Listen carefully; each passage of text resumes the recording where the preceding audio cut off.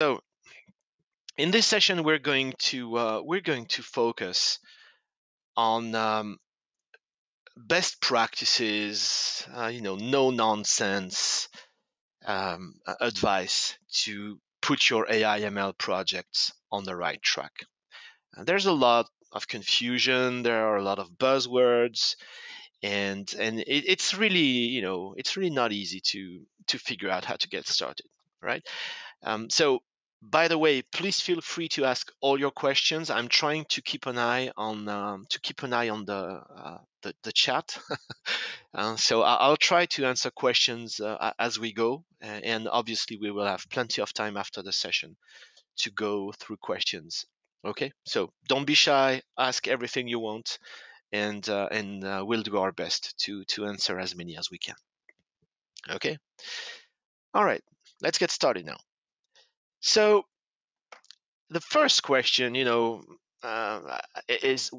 AI real? Is it a trend? Is it a buzzword? What's in it for IT practitioners? Um, so does AI have a massive future in the IT industry? Will it grow? Will it keep going? Yes. Okay. Right. This is my prediction. Machine learning is about prediction. So this is mine. And if you have another question like that, insert another coin. You know as much as I do on this. And I really, I really don't know about 2030 or 2050 or 2070. I honestly don't think anyone knows anything. But people like to make those long-term predictions. And to be honest, this is not really, in my opinion, this is not really useful. I think the better question is, how do we, the builders, the developers, the project managers, the architects, the data scientists, how do we know how to get there? How to get from, okay, my organization wants to implement AI and machine learning, to get that from that to, oh, we have projects in production and they run well and they solve business problems and we're happy about it.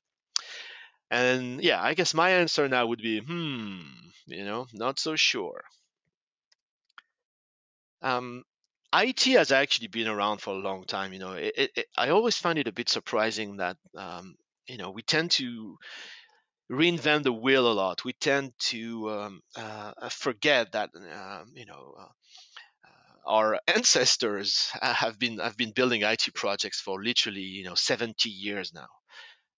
So it's almost a person's life, right? A lifespan. So it's a long time. And if we want to know the future, we should look at the past, right? And see how we've collectively done on understanding and implementing disruptive technologies, right? So if we want to see, okay, how will AI adoption look like? How good will we be at adopting it? I think it's useful to see how we've done in the past. So um, some of you will remember the year 2000s, where we were trying to build web scale applications, websites, etc., etc. And honestly, I mean, the recollection that I have from those days is that generally it looked like that, right? A lot of projects, sunk and died an awful death because we had no idea what we were doing. And then a few years later, everybody rushed and wanted to add e-commerce capabilities to their website, right? The big rush to e-commerce. And again, the way I remember it is that a lot of those projects ended underwater again because it was so new. We had no reference points. We didn't have a lot of best practices. We were just trying to build the best we could, but unfortunately, a lot of the projects went bad. Fast forward 5 years, mobile commerce ended up, pretty much the same, and there was a lot of pain and frustration involved because again, new tools, new processes, new technologies, new business models, new everything, and we couldn't get it done right. And my favorite was, big data. And boy, did that go wrong. People rushing to spend tons of money on expensive Hadoop clusters and building teams around that and piling up data all the way to the moon and not really doing a great job at delivering business value. And again, I've made all those mistakes as well. So I got eaten by just the shark again and again and again. So hopefully you had a better experience with it. So what I guess the first conclusion is that Jaws is not really a movie about sharks. It's really a movie about managing IT projects. And yeah, it's the terrifying truth about tech projects. We have confused stakeholders, right? Remember in the movie, the mayor and the business leaders of the town, they want to keep the beaches open. They don't understand, what the danger is. They just want the business to move along, right? But hey, it's not that easy, and business pressure to keep all the tourists coming to the island, and because business got to move on. We can't spend too much time thinking. We can't spend too much time preparing. We need to keep business running. And unprepared team, obviously, remember the sheriff and his deputies, totally unprepared for shark attacks and how to deal with that. Inadequate tools, well, if you've seen the movie, the way they start hunting that shark is pretty rudimentary, and it doesn't go well for a few of them. Won't spoil the movie if you haven't seen it, but I highly recommend it. Improvised tactics, literally trying to make things up as they go, and of course random acts of bravery, right? Eventually, they get the job done, but it's luck more than anything else. And I'm making this sound a little sarcastic, but we've all been on those projects where stakeholders don't really know what they want, and they just want something, and they put a lot of pressure on teams. And when dealing with new technology, it's really it's really difficult to figure out how to do that, how to build. Um, and sometimes we actually get to the end, but again, frustrating. Burning out, long hours, and quality not what it should be. Okay. But of course, people will always tell you. I mean, I remember, every time new technology comes in, they're gonna say it's different. It's the AI revolution. Old rules don't apply. Blah blah blah blah. And well, a lot of people still keep saying that, and I don't want to finger point. You can make up your own opinion on who they are. I'm not interested in that. Uh, but I think this is why we keep failing or delivering very painfully every time we deal with new technology, is because we forget that we've been there before. And even if you're junior in the IT industry, even if you're fresh out of school, people you can work with people around you who've been there before, and you should pay attention to what they're saying.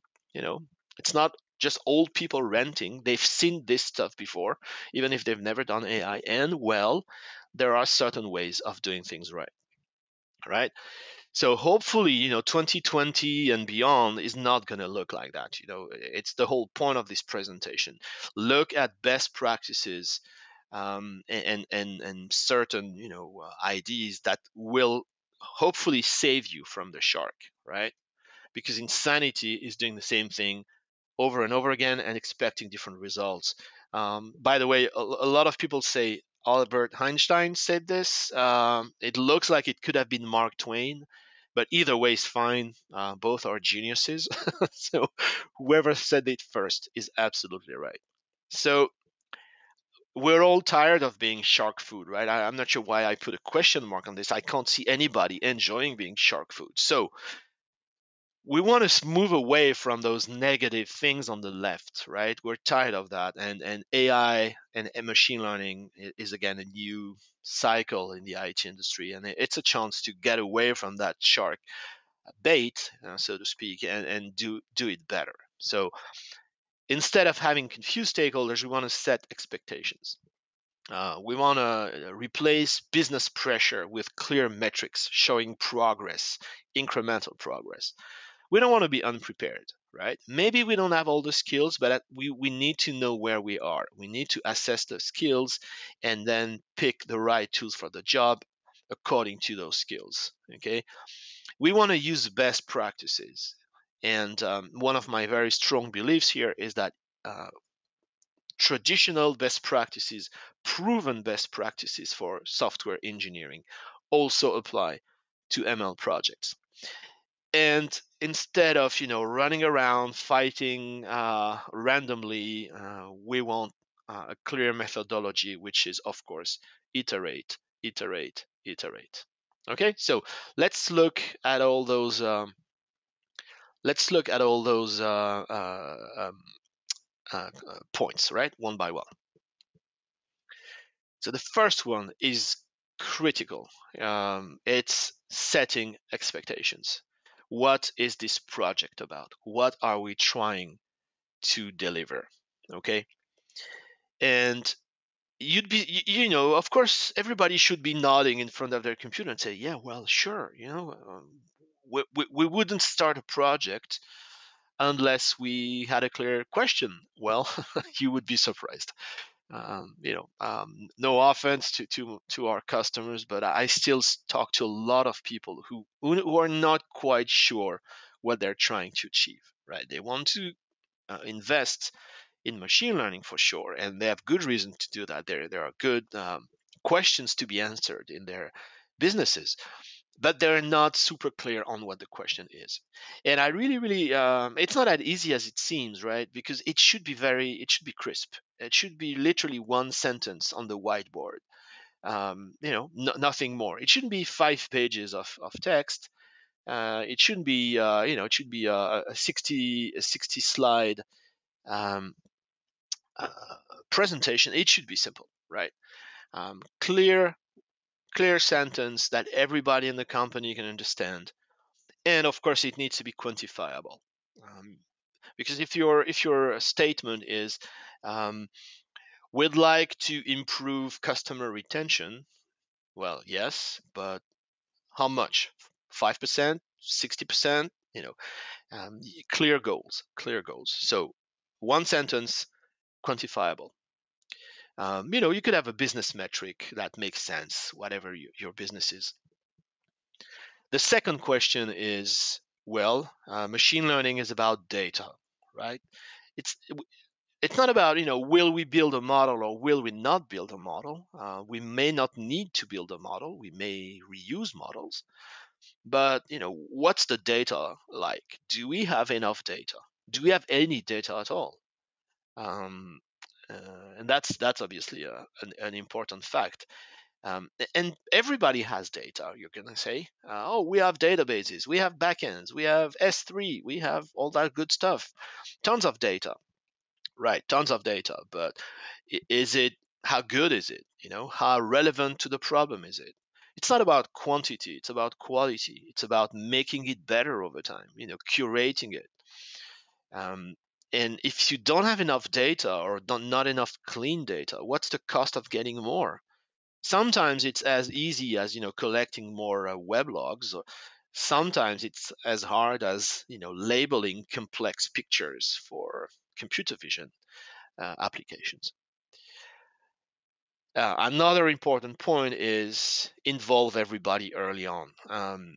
It's not, machine learning is too serious to be left to data scientists, right? To paraphrase that famous sentence. It's about solving business problems. So you need to have business stakeholders to educate them on how you're going to build that project and what kind of results they can expect, setting expectations. You need domain experts to help you understand the problem. Sometimes, it's the problem is straightforward enough that I would say engineers and developers can figure it out. But if you have complex problems in, I don't know, healthcare or chemistry or finance. You could be a very strong software engineer. You don't know all the finer points of the domain, so you definitely need help here.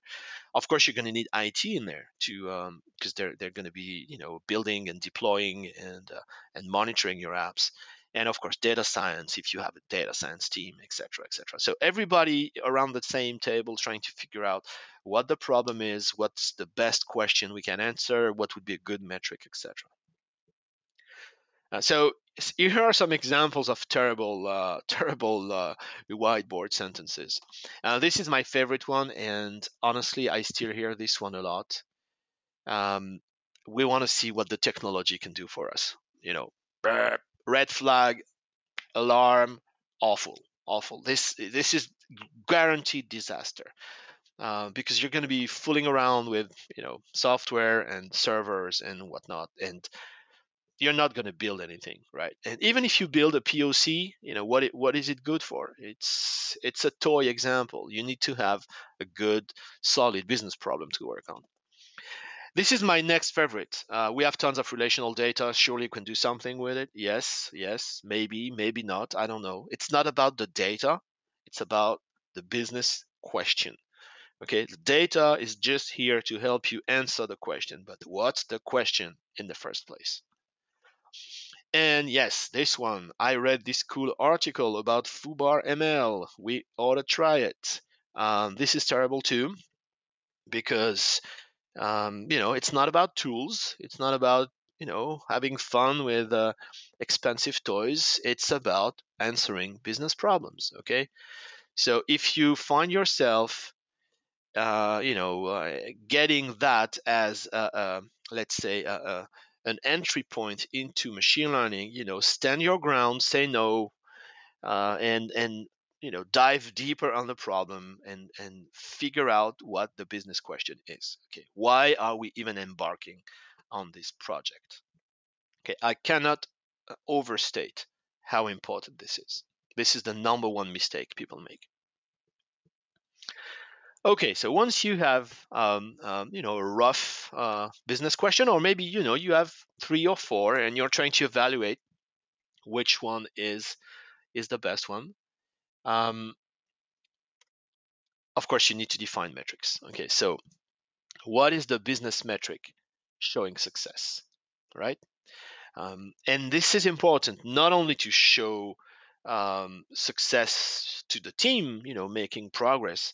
It's really about showing success to the company and to your business stakeholders, saying, hey, machine learning is actually quite good at solving this problem. We had a positive impact, right? Again, technical metrics are nice, but it's about improving business outcomes. It's also very important to understand the baseline. A lot of time you're going to be uh, improving or sometimes replacing an existing system, which could be human based or which could be another IT application. So of course you want to do better than the existing process, and it's important to understand where you are. Okay, so what's the baseline you're starting from? Okay, what's working well, what's not working well, that kind of stuff. Once you understand the baseline, you need to understand what's a reasonable but still significant improvement. Okay, and this can widely vary, right?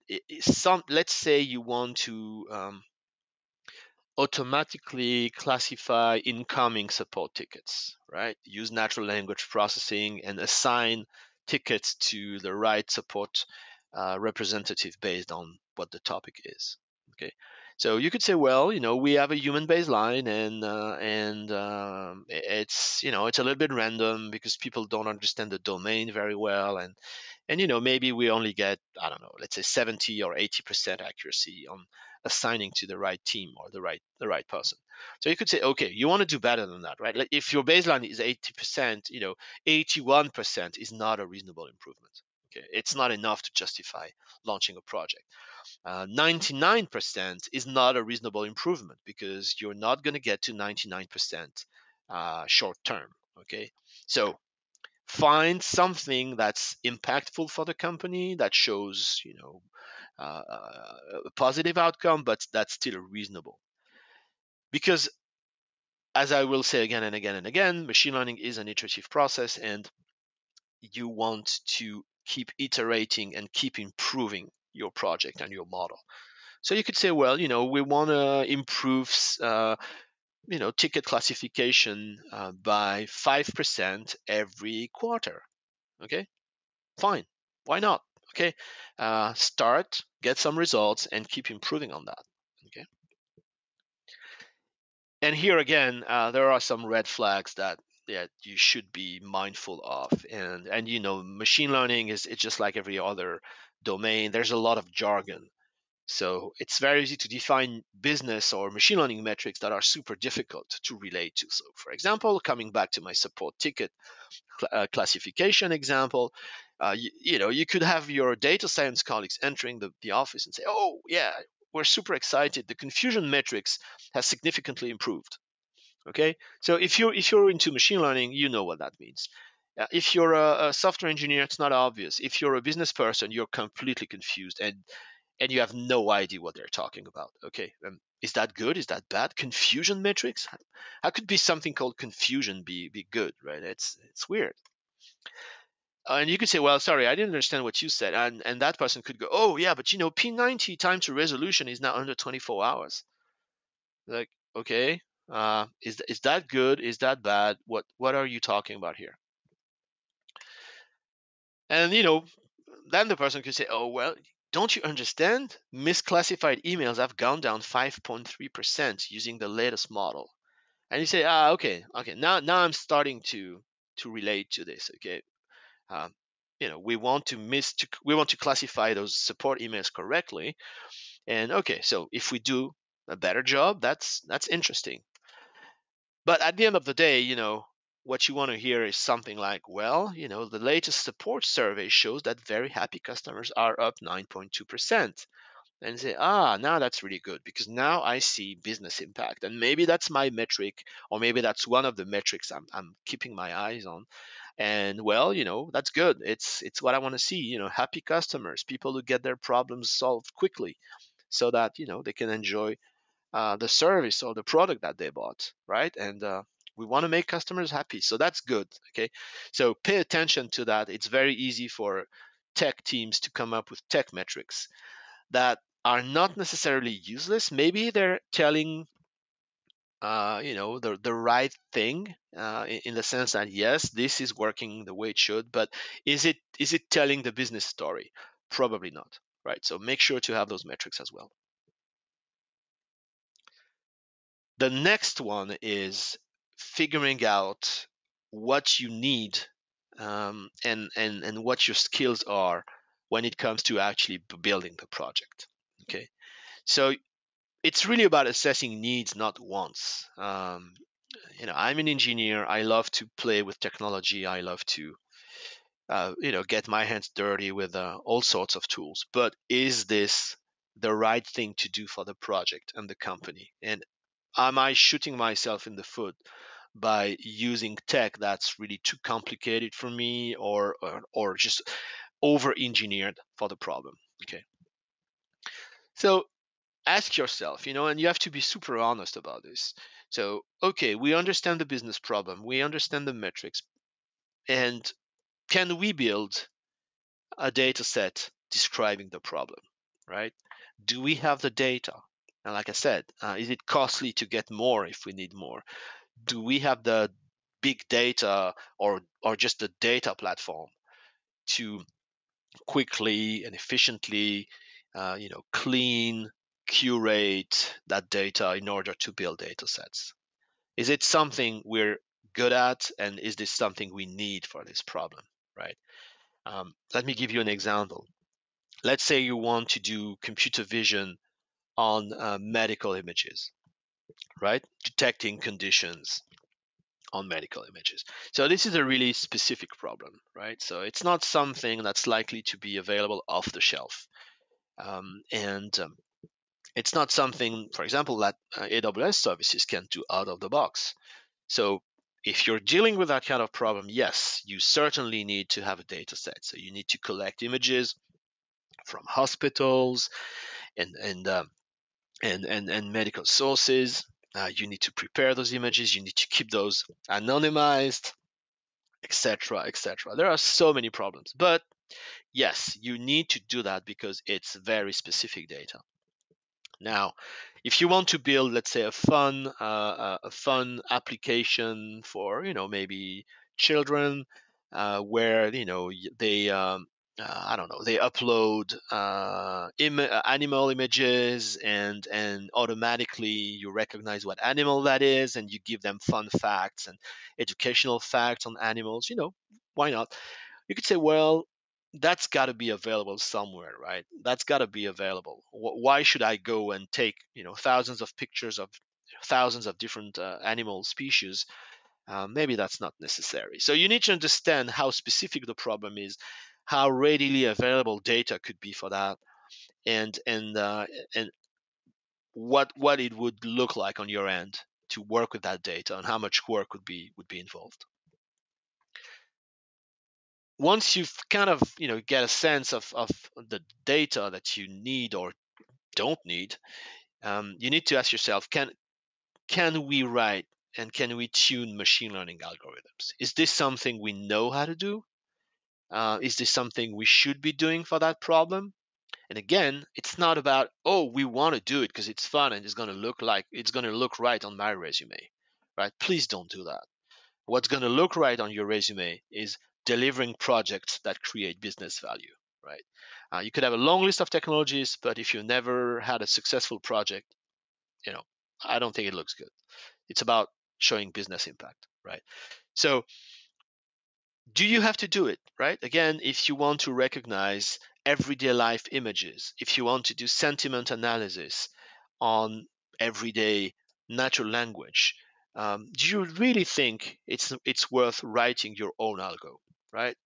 Those problems are already solved in a way, and there should be limited machine learning work here. Now, if you want to do I don't know, complex image processing on industrial parts, mechanical parts, or I don't know, semiconductor wafers and that kind of stuff, or satellite images, yes, maybe here you need to actually go and build a custom solution. But again, be critical, do your homework, do your research, see if those problems have been solved before, and try to find the quickest route to success. And of course, infrastructure, right? Because data, training models, deploying models, all that will require infrastructure. uh, do you need to do it? Do you want to do it? No, you don't want to do it, right? Trust me, you don't want to do it. You want to focus on the business problem. You want to focus on the machine learning problem. You don't want to manage servers, right? No, I mean, no company ever won any customers because they have the best run Docker cluster, or the most amazing EC2 instances. Okay, it's not about that. Of course, it needs to run, it needs to scale, it needs to be fast, etc., etc. But it's not the core problem here. The core problem is understanding data to answer the business question, and then building a model that does that right. Okay, infrastructure, not so much. So it's a whole spectrum of solutions. So on the left, you could say, well, I need a fully managed solution.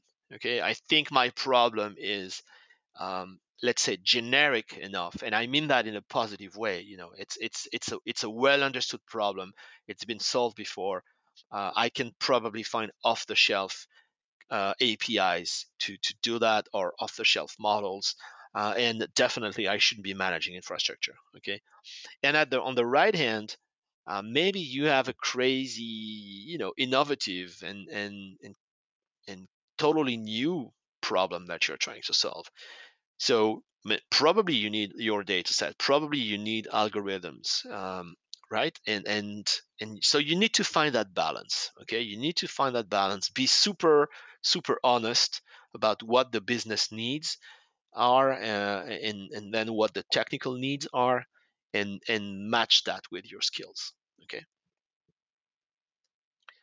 So once you know that, then you need to pick the best tool for the job, which is obvious. And well, I'm sure you've seen this before. It used to be called the iron triangle of project management.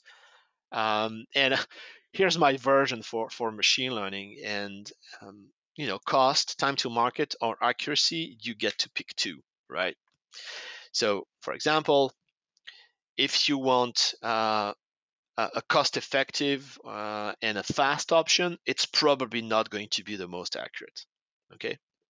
If you want to go fast, build your POC, show some business value to your stakeholders early on, then you need to do that, right? Um, and that's okay. Maybe it's enough to get started, but maybe it's not good enough for production. But at least you can discover the problem, learn more about the problem. Okay. One important thing to know is that improving accuracy will take increasingly more time and money. Right? It's really about diminishing returns. So typically, it's reasonably easy to get 80% accuracy. It's going to be more work to get to 90%. It's going to get a lot of work to get to 95, and anything beyond that, every decimal after that is going to be increasingly difficult and expensive in generally. So it's really diminishing returns, because for some problems will not require 99% accuracy. Especially when you look at the associated costs of getting there. So it's about, again, understanding when to stop, and when it stops making sense to improve the accuracy, right? With respect to the amount of time and resources that need to be invested in there. Okay. And it's a gray line. It's not obvious that 91.9% is where I should stop. You need to figure it out, right? You need to figure it out. And another problem that I see sometimes is people get super excited about state of the art, and they read the blog posts, and sometimes they read the research papers, and it's like, oh, we can use this. It's amazing, and this crazy new model from whoever. And I would give you a word of caution here, because state of the art is amazing for sure, but it's hard to work with. It's hard to understand. It can be complex and costly to tune and live with. So I would only focus on what I call the actionable state of the art. What I mean by actionable is stuff that you can really use um, yourself on a daily basis, right? So techniques like transfer learning with pre-trained models, AutoML, these are, I would say, reasonable and actionable tools. I would be a little wary of the super crazy fancy models that you see out there. They're probably overkill, and they're probably too complicated to work with, unless you really have very strong machine learning and data science skills. And as I mentioned earlier, best practices are critical. So things are not different this time. Okay, I'll take this one to the grave. AI ML is software engineering, um, and it's not something that lives in an ivory tower or a dungeon where it's a totally different world, and none of the best practices ever apply. I think this is, yeah, unfortunately, I still hear this one a lot, although it's been improving lately, I have to say. Probably because also more developers get into machine learning, and they bring in all the knowledge and the best practices that they've learned over time. So dev environment, test environments, QA, documentation, agile methods, versioning, etc., etc. So all the good things that help deliver high quality projects need to apply here.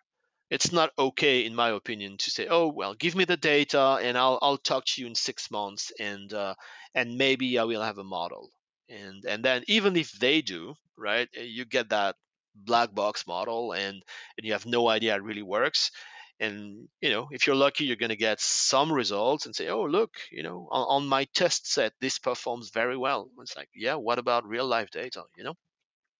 So it can't work like that, in my opinion.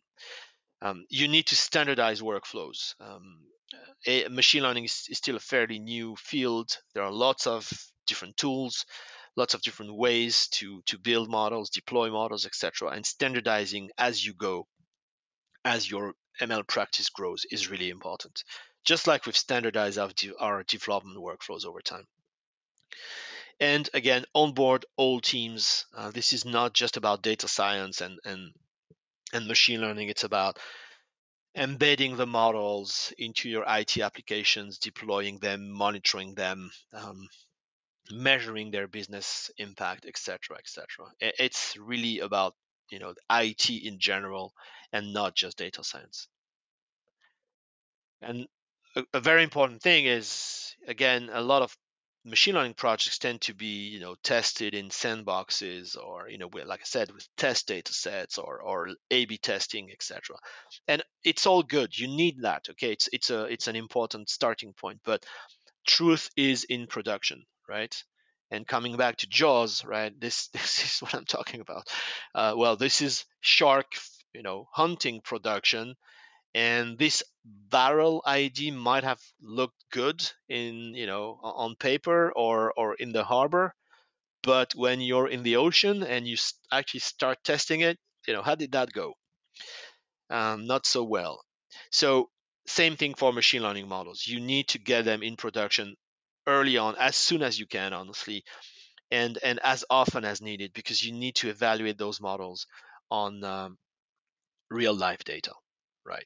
You need to see how they perform on real life data, and real life data is always going to look different than the data that you have in your training and test data sets.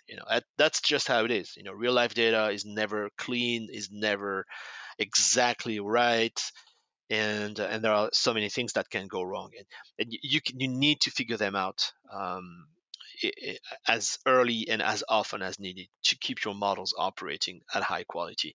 So in order to do that, of course, you need continuous integration, continuous deployment, you need automation. As soon as you can start building those, there will be welcome addition. And generally, all the DevOps practices for machine learning are good. And if people want to call that ML ops, that's okay. But honestly, it's really DevOps and all over again, right? So if you've done that before, good. If you're a DevOps engineer, you have a very, very nice career path into ML, right? Just learn how to deploy machine learning models and how to monitor them, and you can transition into ML very easily. ML ops is a super, super hot topic right now because yeah, I guess it's still very new and people realize how important it is to get that stuff right. And Hey, last, Julian, yes. can yeah, can we get one poll going so Oh that yes, of course. Sure. yeah, uh, Aditya, can you bring in the poll now? Folks, we will wait for 20 seconds for you all to respond to this poll, and then Julian will continue post this poll.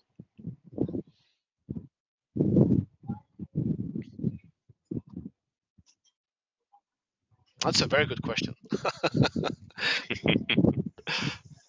Yeah, And it's very difficult. relevant. Yeah, and it is a difficult one. It is a difficult one because you want to tick all the boxes, right? If you Yeah, ask yeah, your boss, if you give that poll to your stakeholders, they will tick all the boxes. We want all of that, and then it's your job to say, well, I'm sorry, my friends, but it's not that easy. I wish we could do that. And over time, you learn how to get better and how to do yeah, better yeah. on those three things. But early on, you have to pick your Yeah, that was precisely the reason why we thought about this particular poll, because what we have learned working with customers across the globe is that from use case to use case, answer to this question will differ, or rather it should differ. You cannot have a org level answer for this question. It has to yes. be at the use case level. Yeah, Yeah. so that's the Yeah, intention. yeah, and exactly. So that's why there are no hard rules here, because if you were coming back to my healthcare example, if you're trying to detect, I don't know, let's say you want to do early cancer detection, accuracy is paramount, of course. Yeah. It's you don't want to tell people, oh, you have a high chance of having cancer if they're perfectly okay, and I guess it's even worse to tell someone, oh, you're absolutely fine, and then that person, is actually ill. So yeah, when you have life critical scenarios, I guess autonomous driving, healthcare, Yeah, in fact, in the current situation, how quick the vaccine can reach yes, to the yes, healthcare center, yeah. time to market is very important, Yeah, right? exactly. So the Sometimes you have, or maybe it's startups. We know there's a first mover advantage for startups in new markets. So you could say, well, I want to deploy something, next month, because I know we have competition and we want to move faster. We want to collect customer feedback faster. And time to market is super important, and accuracy is not so important in the short term. Yeah, so again, this is why yeah, those questions, generally, I'm very wary when people come with pre-built answers to everything. That's why I much prefer to give people, help them realize what the questions are, what they should be looking at, and then they come up with the answer that's right for them. They know their business, I don't, right? So yeah, it's very, you have to be very humble here, and help people understand what they should be thinking about. yeah. All right, so Absolutely, yeah, we I still agree. have, yeah, okay. So a lot of people think accuracy is the most important. Of course, I would agree, right? No one wants to build, uh, no one wants to build models that don't predict right. So that makes sense. That Yeah, makes sense. But again, as you iterate, those things could differ, right? You could say initially we want time to market, first few iterations, and then we want to work on accuracy a little more. Yeah, so makes sense. Okay, so the last thing is really how, once you've got all those things figured out, um, go and deal with the project and iterate, iterate, iterate, iterate. Okay, also known as Boyd's law, not new, 1960. Even I wasn't born. And it's about speed of iteration beating quality of iteration, which is a shocking statement for software engineers who are heavily invested in code quality, and they should. But yeah, it's important to move fast and learn fast about the problem. So the best advice I can give you is start small. Don't go for moonshots. It's very tempting to say, oh, we want to build this crazy complicated model because we want to solve this crazy complicated business question. I mean, especially if your organization is new to ML, start with something reasonable. Okay. Not toy examples. Okay. Not what I said. You can run the toy examples. That's okay. But then find uh, maybe 5 to 10 small, interesting projects inside your organization where you could show some improvement, and build your machine learning practice, etc., etc. Okay, the analogy that I take is, your company, your organization is like a huge engine. Okay, imagine a cruise ship engine. It's a huge thing. So you could say, oh, we're going to build the next new engine and from scratch, and it's going to be amazing. And yeah, probably, but I think before you do that, you need to understand how the existing engine works and where you could improve it, right? So I'm sure you could find, 5 to 10 particular spots where a little bit of extra oil, a little bit of a screwdriver action or wrench action can improve things. Okay, and when you start fixing all those small inefficiencies, when you start plugging all those tiny leaks, then the engine as a whole run much smoother. And I think this is a good way to look at machine learning. What are in your organizations the the small things that drag you down, the manual processes that waste you time, the legacy IT processes that are outdated because they use rigid business rules instead of using prediction, etc., etc. Okay, so start with continuous improvement, small things, processes that are well understood, but that you think you can make better with predictive models. Okay, and in the same vein, you should try the simple things first. Don't rush to complex deep learning models. I'm thinking about 80% of machine learning models out there are regression models or classification models built with well understood um, machine learning algorithms. So be super pragmatic, right? Start with the well understood algorithms, libraries like scikit-learn, XGBoost, linear regression, etc. The ones that are easy to understand, easy to tune, very inexpensive to train, etc., etc. Okay. And if that's not enough, or if your business problem is complex enough, then yeah, you can start fooling around with deep learning models, etc. Of course, for computer vision, natural language processing, it's important to do that. But even there, don't go and start writing your neural network architecture. It's honestly not needed. 99.99% of the time, you can start with pre-trained models, and maybe use them as is, or maybe fine tune them on your own data. But again, simple, simple, simple. Keep it simple, right?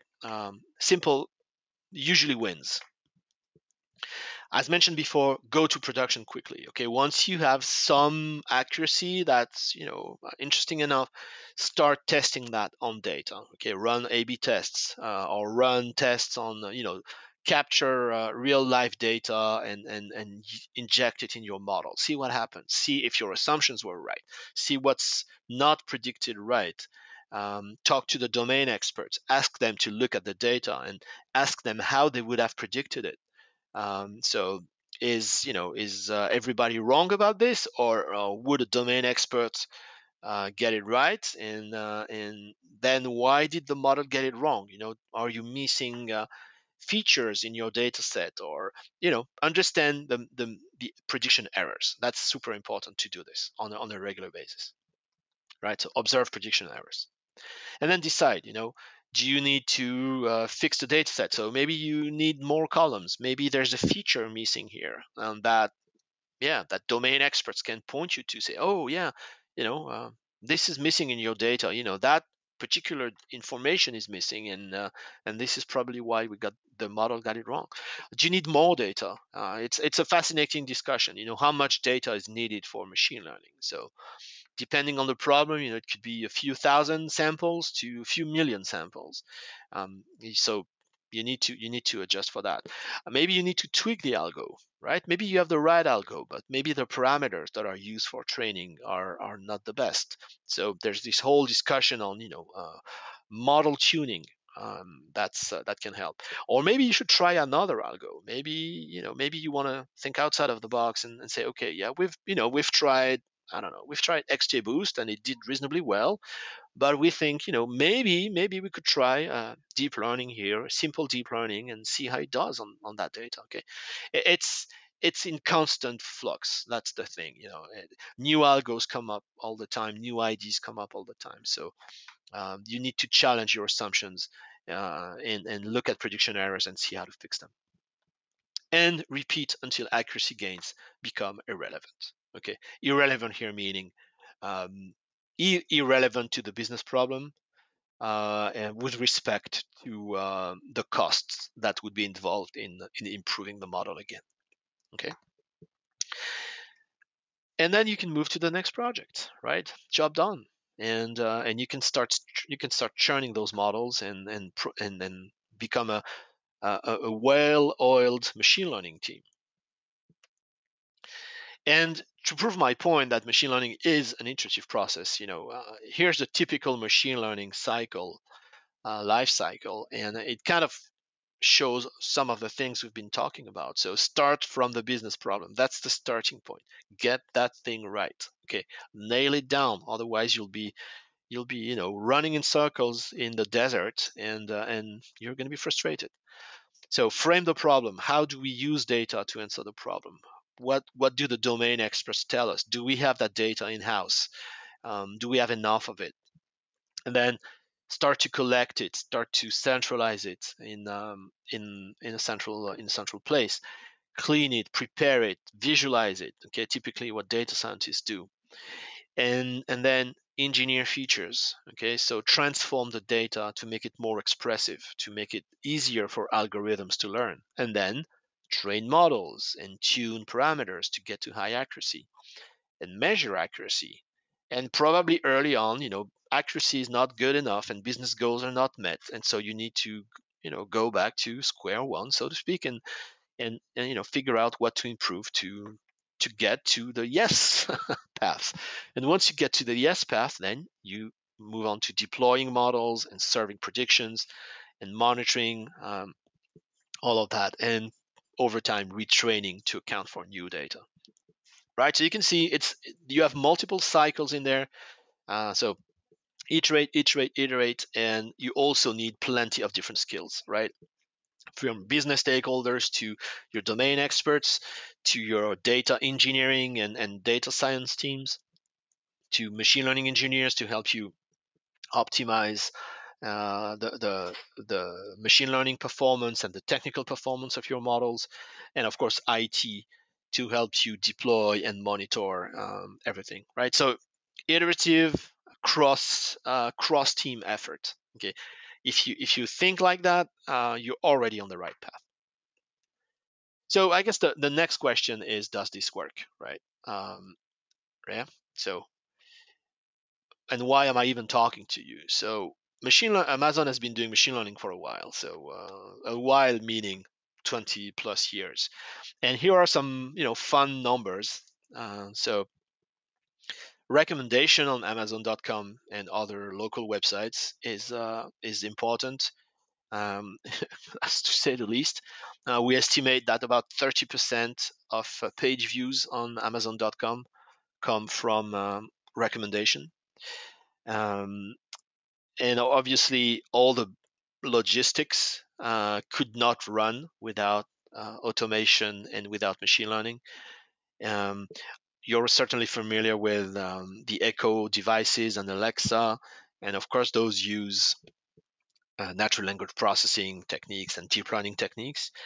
And Prime Air also uses machine learning and computer vision and other techniques, right, for drone deliveries. So we've been doing this almost since day one, and over time we've built a lot of best practices and tools to be successful with machine learning.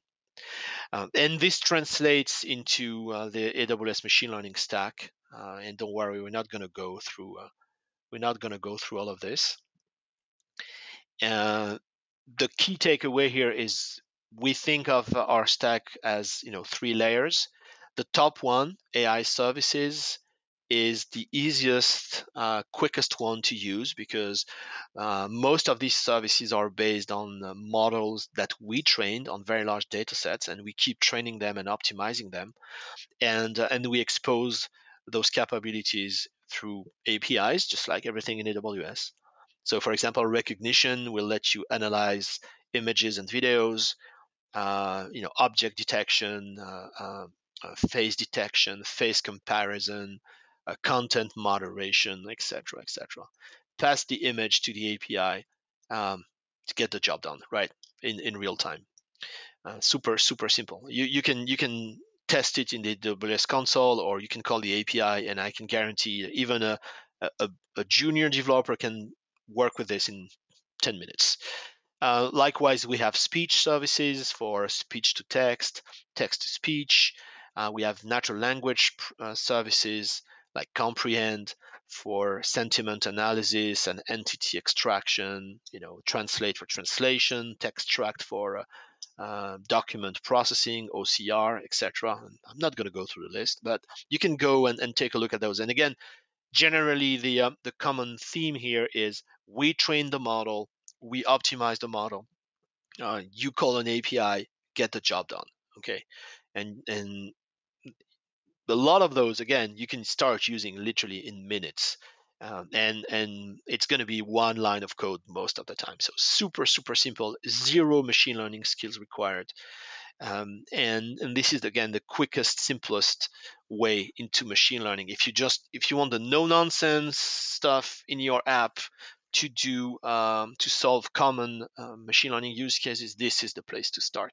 And even if you have a bigger project, there are certainly chunks of the project that could be done with AI services, and then you could focus your actual machine learning efforts on smaller chunks, right?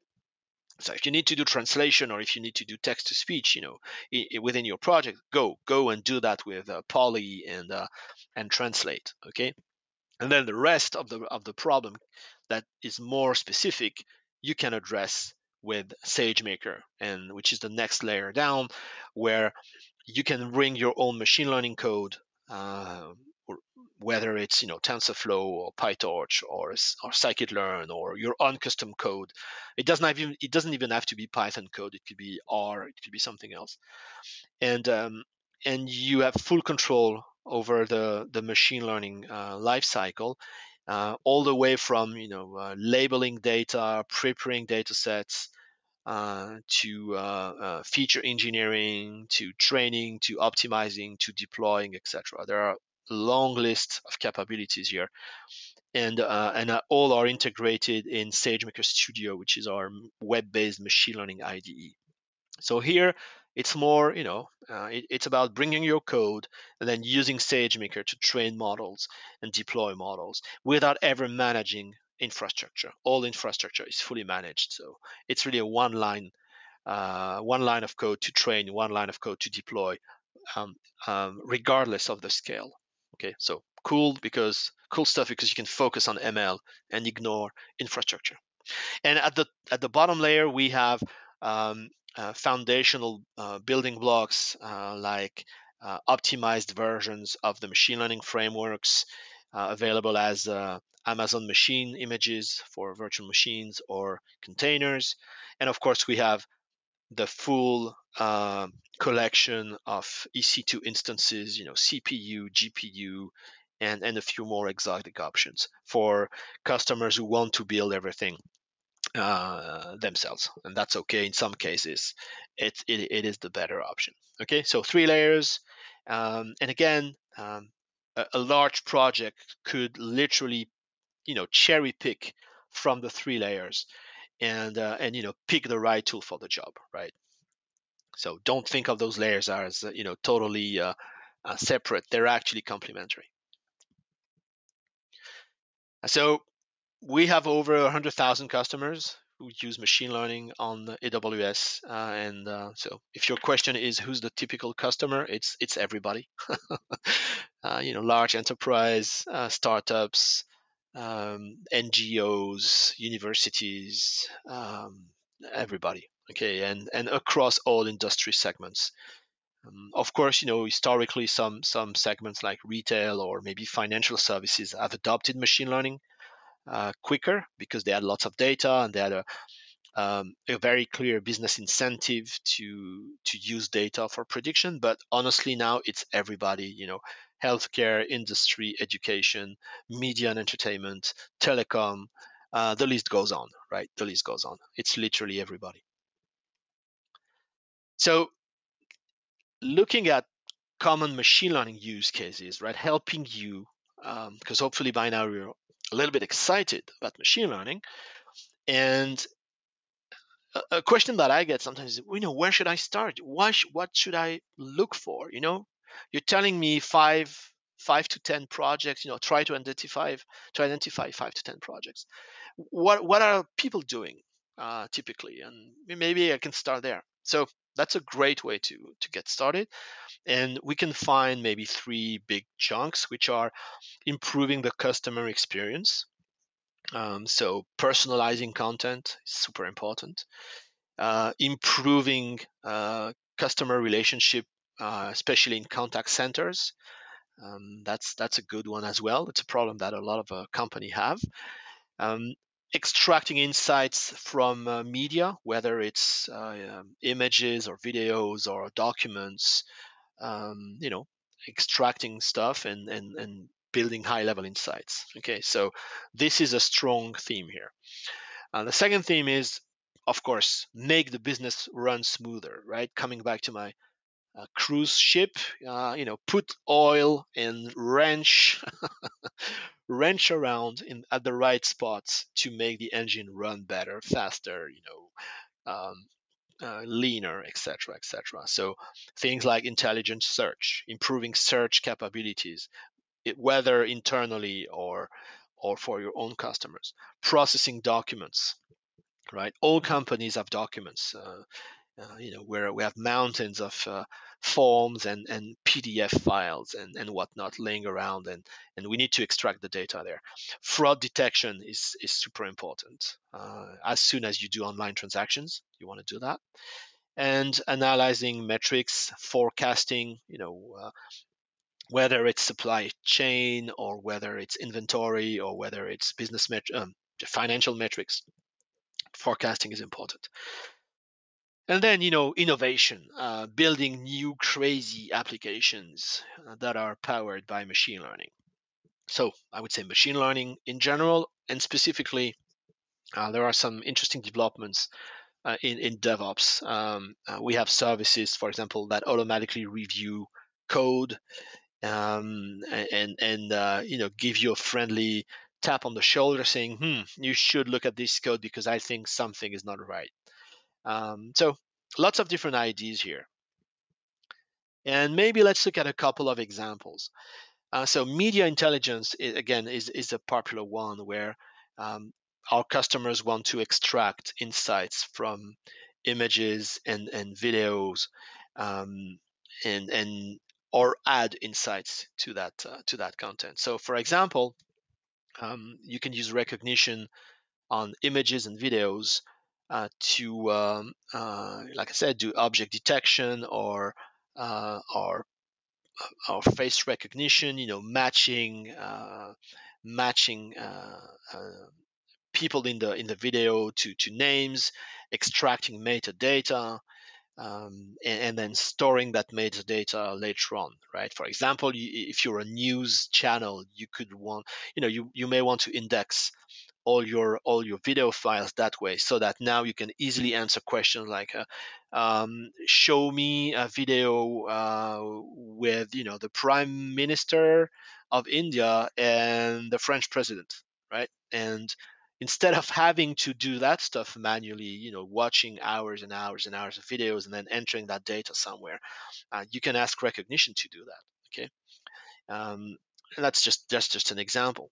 You can extract the audio part of your videos and use Amazon Transcribe to transcribe it to text. Okay, so that would be speech to text. And if you want to do captioning, for example, or if you want just to have a text transcript of the video because you want to run text analytics on that, and then you can use Translate, obviously, to translate those text into your own local language, right? Because maybe you want to do captioning in a different language. Okay, and you could run Amazon Comprehend on that to do, again, entity extraction, figuring out which locations are mentioned, which personalities are mentioned, etc., etc. Right? So you can see, you can automate all of that. And now you can ask questions on, show me the list of videos with the Prime Minister of India, the French President, where they talk about, I don't know, global warming, right? And imagine having to do that manually at scale on thousands of hours of video. It's a daunting task. Now you can automate all of that, store those insights into your database, and query very simply and get results in seconds. Okay? Well, just one idea, but there are so many combinations here. Another important example is document processing. Like I said, a lot of companies, well, all companies really have lots of documents that they need to process, financial documents, contracts, customer documents, credit applications, mortgage applications. Now, the list is endless. So, and still a lot of companies use, paper documents. So you can digitize that. You can run Amazon Textract which is our OCR service to extract the text, to extract tables and forms. It's not just the raw text, it's also the structure of the text, which is really important. If you have a form, you don't care so much about the text in there. You want to know that this box was ticked and this field contains this particular string. So it's about the text, it's about the structure too. And then again, you can run translate, you can run comprehend, you can combine all those services. They work very easily together because again, it's really one line of code every time. So you can take the output of one and feed it to the next and build super smart workflows, right? Um, and you can also add another service called Amazon Augmented AI to the mix because of course we recognize that a lot of business processes need to be as accurate as possible. And as mentioned before, there are diminishing returns on the machine learning side. So maybe the machine learning part of this process is, let's say, 92% accurate. But the 8% left are important, right? You don't want your mortgage applications or your credit applications to be botched. So you could say, well, if the machine learning confidence score is lower than, let's say, 90%, right? So the service tells you, yeah, 89% sure this is pretty correct. This is correct. Well, you could say, well, that's not good enough, and I'm gonna automatically send that to a human team for review, right? So hopefully the bulk of the processing can be automated away, and you can send the rest to human team to get to hopefully 100% accuracy, even though even humans make mistake, but you can get very, very close to that. And this is a service called Amazon Augmented AI that lets you automatically build a workflow where I would say lower confidence predictions are automatically dealt with by a human team, right? So you get the best of both worlds in a way. And the last thing I want to mention is, of course, um, once you walk into machine learning per se, where you bring your own data and start to investigate, I would say, more specific use cases, there's a world of opportunities. So these are the common ones. Predictive maintenance is super important in the industry, in the manufacturing industry. Trying to anticipate failures so that you fix them before they happen and you minimize downtime. Forecasting. Every single organization has time series data, whether it's sales or again inventory or financial metrics, and you want to figure out what the future could look like. Fraud detection is again paramount as soon as you're online. Um, credit risk, credit decisions are again highly important for financial services and retail. Document processing, document extraction. Sometimes documents are so specific that you can't really use textract on them. You have to go deeper and train models on very particular vocabularies or very particular documents. Computer vision is huge, right? Uh, Healthcare, manufacturing, media and entertainment, like we said a few minutes ago. Autonomous driving is increasingly important, and it's extremely hard to build. As you can imagine, needs to be very accurate and very fast. Recommendation, personalization, building personal content. And churn prediction is important across industries, figuring out when customers may stop using your service, right? So these are common ones, but again, the list is really endless. I just selected two examples to give you a sense of what people build here. So I figured, Coinbase, they've been in the news, and they use SageMaker, so they build their own models for fraud detection.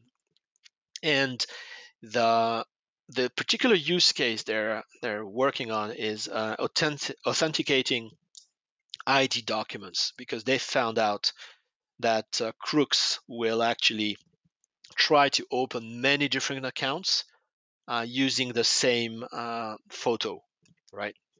The same picture on forged ID documents.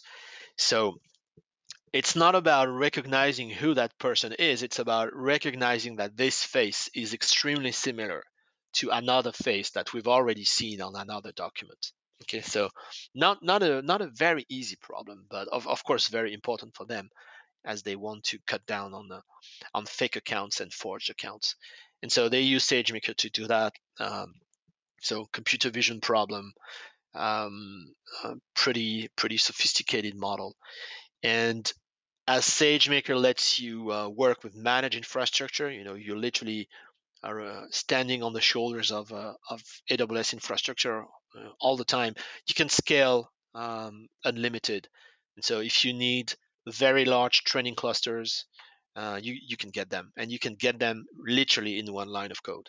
And so they were able to train in only 10 minutes compared to 20 hours before. So this increased agility lets you retrain literally all the time. So you could train multiple times per day, and you could detect fraud very, very quickly. You could say, well, okay, this face we've seen before, and given the volume of new accounts that they have, I'm sure they need to retrain very, very regularly, and they can do this cost effectively and quickly on SageMaker. And well, this is certainly a company you've heard about, PayU, one of the top payment gateways in India, growing very fast with lots of customers. And here they use SageMaker for credit scoring. So based on customer information, they have a custom model to decide whether they should give credit to customers who do not have credit ratings, card or bank accounts.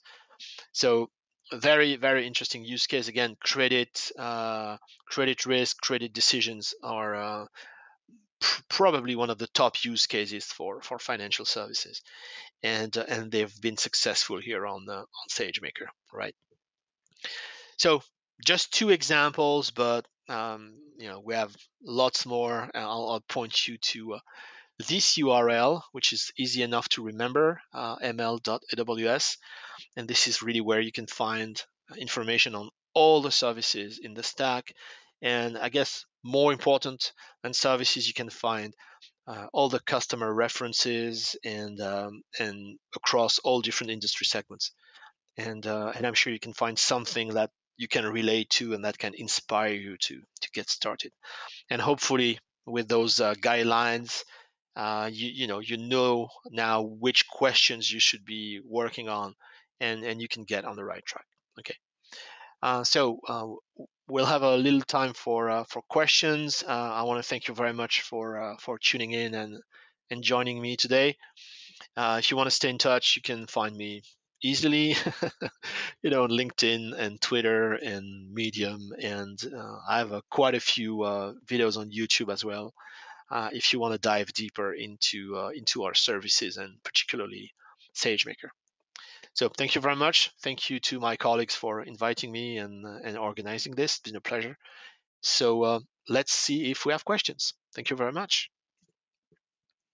Yeah, so Julian, we do have questions. So Okay. while we discuss on the question, I'll request Aditya to put in the poll on Sure. on the screen. Yeah.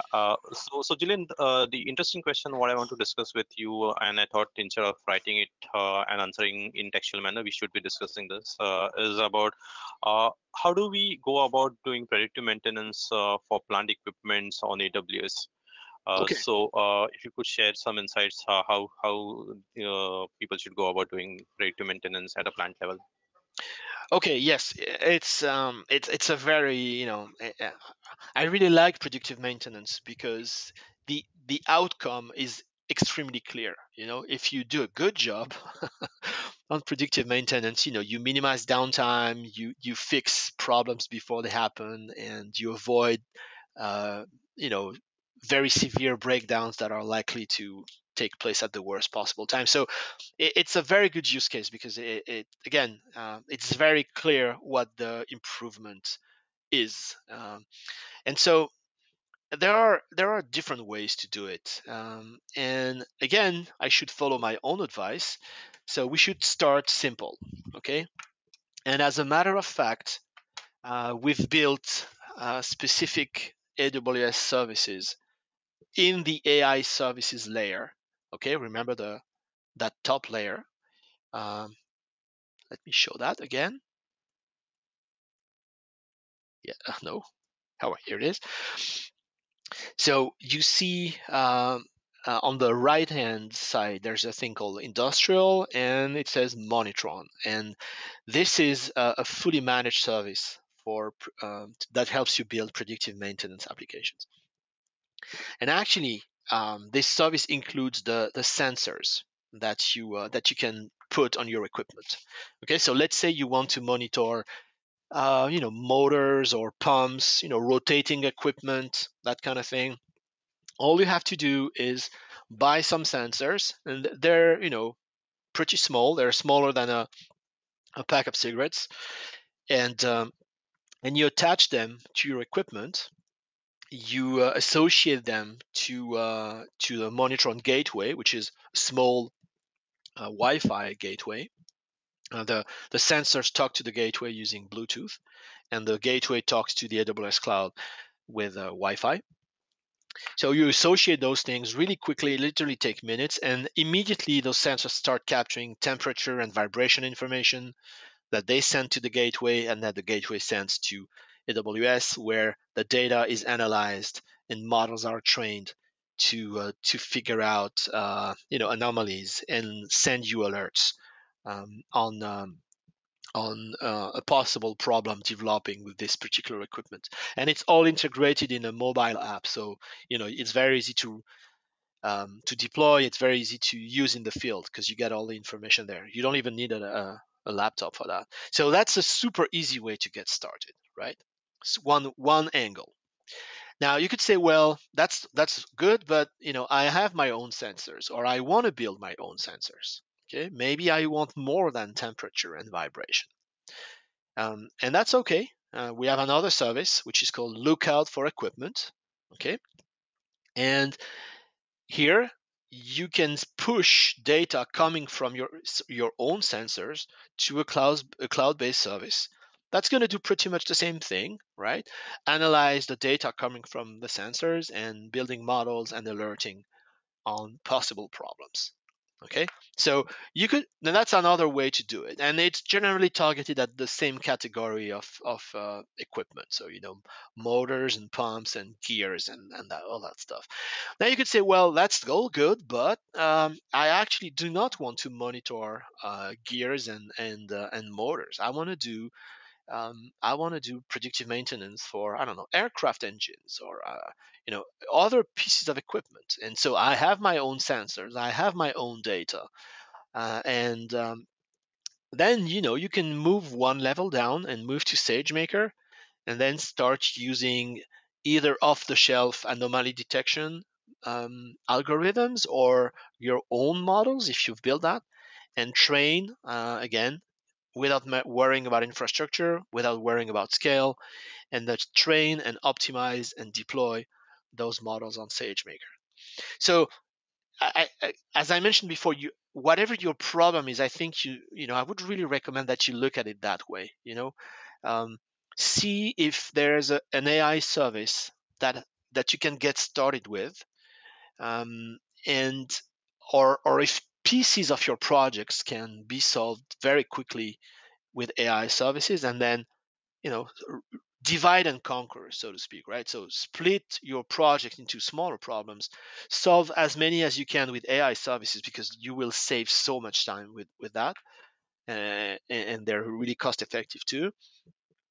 And then the smaller problem, but the harder problem, the more specific problem, you can work on in SageMaker. Okay, and this applies to predictive maintenance, but you could say the same for computer vision, natural language processing, and other problems.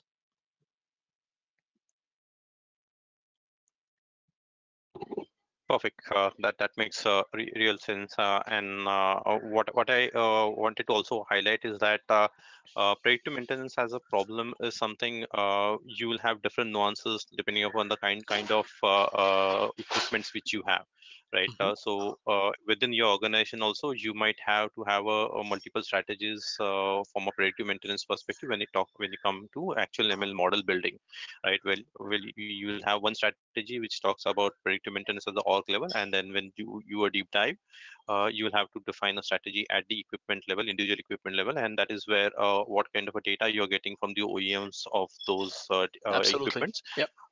Plus, if you're not getting the data, then you might also have to look at thinking about putting up an IoT layer before you actually go about running anything from an ML perspective, right? Because again, predictive maintenance is the classical case of garbage in, garbage out. If you don't get the Sure. right data, Sure. then the predictive maintenance will not give you the right outcome what you're trying to look. So Julian, in interest of time, I want to take one last Sure. question. The question what I'm seeing from many folks is that from a data perspective, we have a lot of services which will enable the organization to collect the data from different formats, from different equipment, and otherwise also.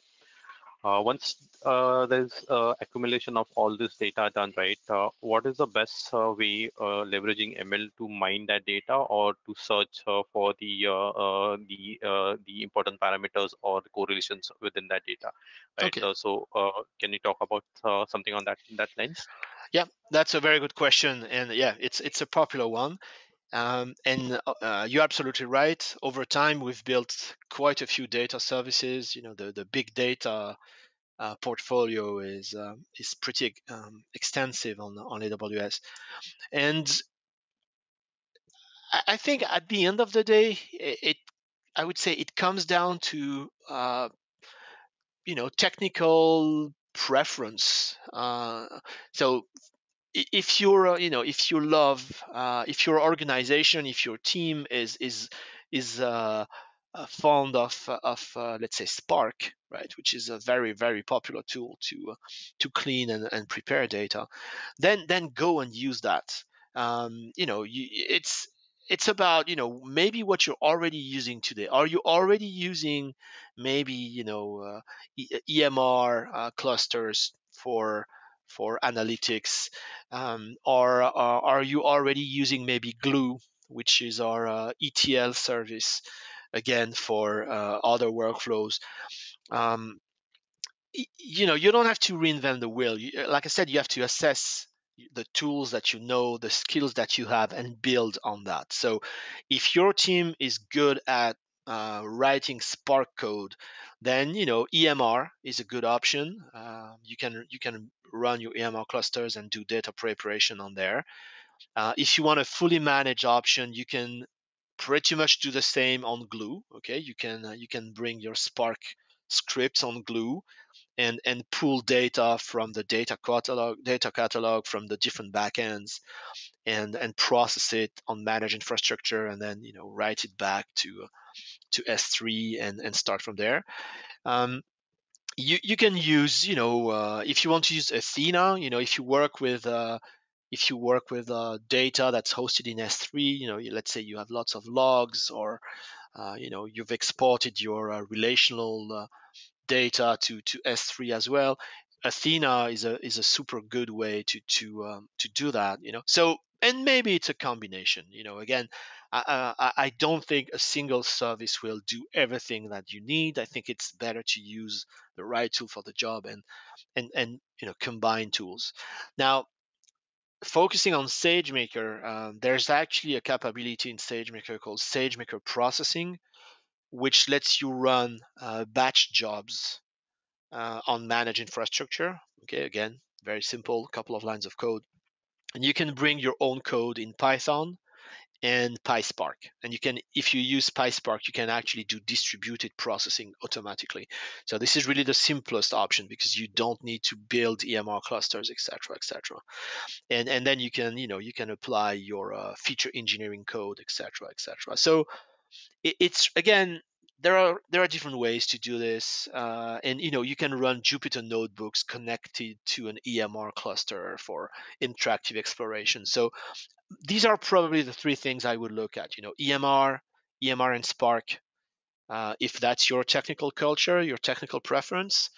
Um, Glue, if you want to have really completely automated end-to-end processing workflows, unattended workflows, and SageMaker processing if you prefer to do that within the SageMaker environment, because down the line you want to automate that workflow completely, data preparation, training, deploying on SageMaker.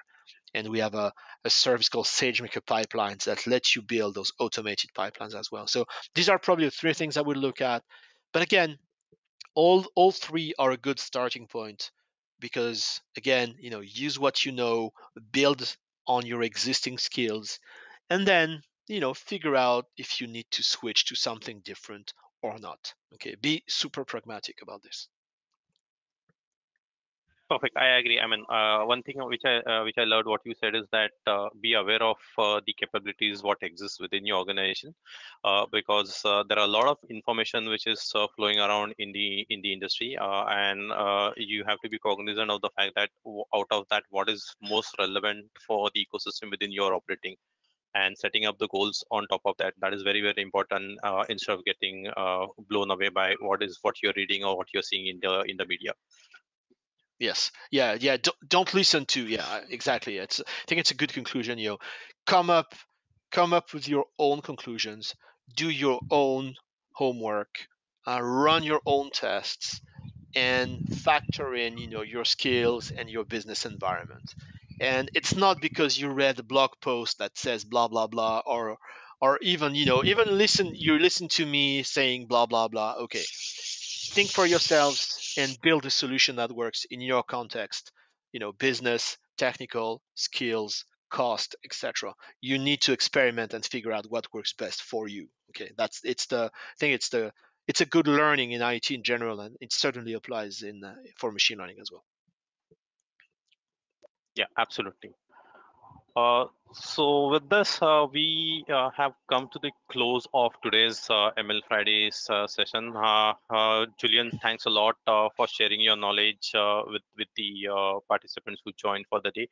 And I really thank all the participants who took time from their day schedule to invest 1.5 hours listening to us, and how we look at the overall ecosystem and how you should be building your ML ecosystem. I would request you all to please fill up the feedback form, and if you have any further questions or you want to explore how exactly you can go about doing machine learning within your organization, please feel to reach out back to us on the mails on which you got confirmation for this webinar, and we'll be more than happy to engage with you and help you on your journey of machine learning. So with this, once again, thanks a lot, and I'll close the seminar for the day. Thanks a lot, everybody. Thank you very much. Bye bye. Have a good day. Thank you. Bye bye.